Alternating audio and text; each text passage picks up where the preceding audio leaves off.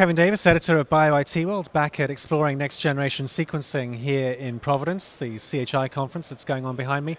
I'm joined by John Milton, Vice President of Research at Oxford Nanopore Technologies. Welcome, John. Thank you.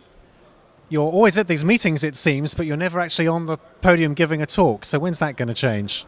It's going to change pretty soon. We're obviously, because of our closeness to Illumina, we have to be careful about what public statements we make.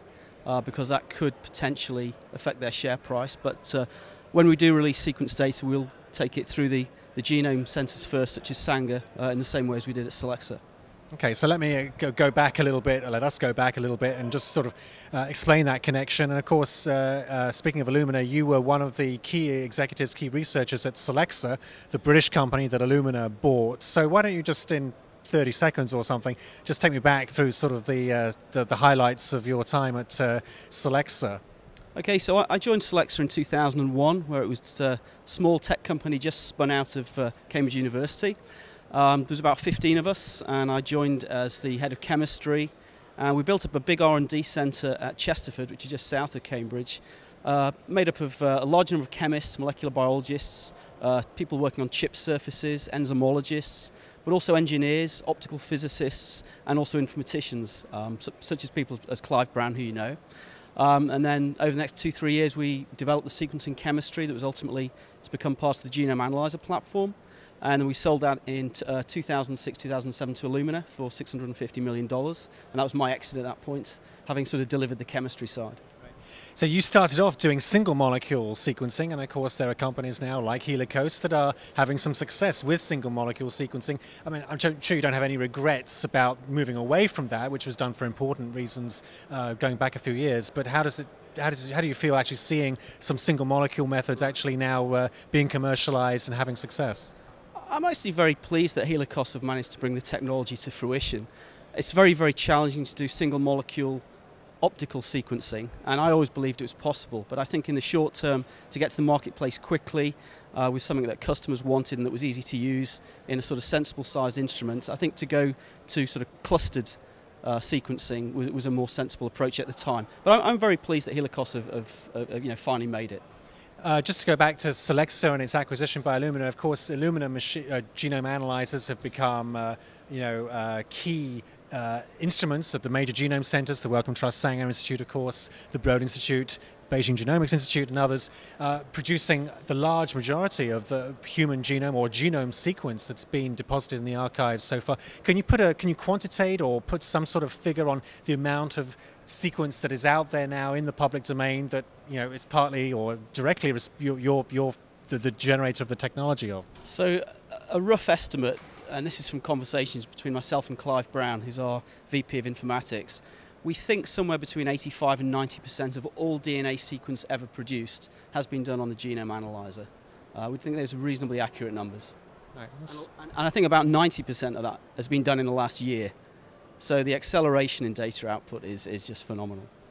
So after the Illumina acquisition of Solexa, you took a little bit of time out and did some venture capital work and other things. And then what made you come back into the sequencing mold? You'd had such success the first time. It's hard to catch lightning in a bottle twice. Right. So once the sort of Solexa technology was out there was no obvious next-gen technology to work on. But it was obvious that with all this sequence data that was going to be produced, somebody had to figure out what to do with that data, what did it mean medically. And so I started to look around at what were the companies that were looking to raise capital to make use of that data. Do you want to dig for gold or do you want to sell the spades? And after I'd been working in the venture capital community for about 6 or 9 months, Oxford Nanopore came out of stealth mode and approached me directly to head up their chemistry and R&D effort. So tell us about nanopore sequencing briefly. What's a nanopore and why does it hold so much potential for DNA sequencing applications? Okay, so nanopore sequencing is a complete step change from anything that we see currently, in that we really eliminate all the optics from the sequencing system. So eliminate the lasers, eliminate the cameras, eliminate everything to do with light, photo damage of DNA, abbreviated read length errors, etc. To be able to move to a very small system, the only real way you can do that is to move from photon-based sequencing to electron-based sequencing, so electrical readouts. Things that can be miniaturized, make use of all the advances in chip manufacturing in the electronics industry, and also using the sort of nanopores that exist in nature. So the starting point, there's a lot of building blocks that nature provides, and bits of our own technology, built by humans that we can put together and really get a head start in nanopore sequencing. So you're using a bacterial protein, alpha-hemolysin protein, it's a naturally occurring nanopore. What's the advantage of that versus synthetic or artificial nanopores? Okay, so what we actually use for the sequencing is not quite the natural version of hemolysin. We take the alpha-hemolysin as the starting point. That's a reasonably well characterized protein. X-ray structures are available, but we then heavily engineer that protein to add special bits of chemistry that allow us to make accurate base calling, to actually attach other bits of molecular machinery to build a larger piece of molecular machinery. So Oxford was involved, Hagan Bailey was the senior author of a paper in Nature Nanotechnology earlier this year that impressed a lot of people, a lot of observers, for showing that you could discriminate between not only the 4 naturally occurring bases of DNA but also methylated cytosines as well. Tell us just a little bit about what you did to achieve that. Okay, so in order to do that, you need to take the natural protein, the alpha-hemolysin, which looks a bit like a tube that can insert itself into lipid bilayers. We then had to engineer the insides of the barrel with an adapter molecule that could then recognize each of the 4 nucleotides and give a distinct electrical signal so that we could call the bases. I think it's important to note that so the work at Oxford University is the base calling part. That's the equivalent of perhaps the lasers and the cameras in optical sequencing. There's still a large part of machinery that has to be built onto that nanopore to give what we call an exapore, which is the full piece of sequencing hardware.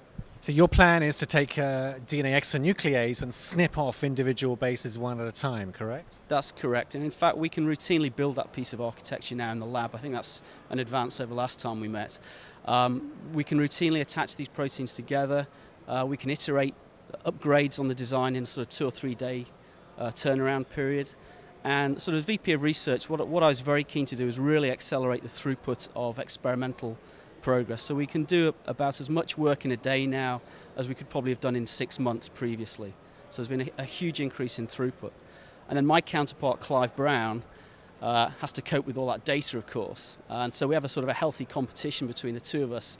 Can I produce more data than he can process, or is he saying, come on, I can process 10 times more than you're producing? So there's a healthy competition there, but obviously Clive and I have a lot of history together in working on this kind of stuff. You should be able to work that out. Is that the long-term plan, to snip off bases one at a time? Because when nanopores were first sort of crystallized and this concept was first promulgated, there was an idea of actually moving whole DNA strands through the nanopore, right? Right. So yes, there's these 2 approaches, either snipping the bases off independently or having the DNA go through like a piece of rope and calling the bases sequentially. I think it's yet to be proven which one long-term is going to be the best way of doing it, but certainly we are looking at both approaches. And so shorter term, we will go for the chopping approach first. And your nanopore system could, in principle, be used for a lot more applications beyond simply DNA sequencing. Right, we can fine-tune the internal barrel of the nanopore, really to identify most biomolecules, with proteins, sugars, drug molecules.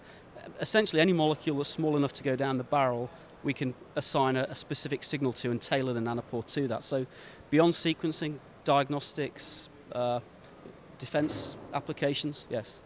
So just to go back to that Nature Nanotech paper where you were able to resolve the 4 bases plus the methylated bases, I mean, is there much more chemistry that you need to do, or is it now just putting the pieces together and then building the system around it? So we now know that all our molecular machinery works. We know all the individual components are doing what they should be doing. It's really more a case of now reliable system setup, maximizing the number of wells, the number of channels, optimizing the fluidics. People become very sort of focused on the hard science, but the reality is that you have to build a product that customers can use and it works 1,000 times out of 1,000. And it's always the little glitchy things that catch you out, bubbles in your fluidics, etc. Those problems all have to be ironed out, and that can take as much effort as the hard science itself. And you mentioned at the beginning of our discussion a deal that Oxford has with Illumina. For people who aren't familiar with that, what are the parameters of that deal and how is that going to help you going forward? We don't talk too publicly about a lot of the details of that deal. I think we've made the statement about how much Illumina have invested in us. But it's a sales and marketing, they're going to help with that side of it? Yes, we have no plans to build our own sales and marketing force. Illumina will do that for us. John, thanks so much for joining us. Good luck. I hope you have fun at the meeting, and we look forward to actually hearing you present here one of these days. Thanks, Kevin. Thanks a lot.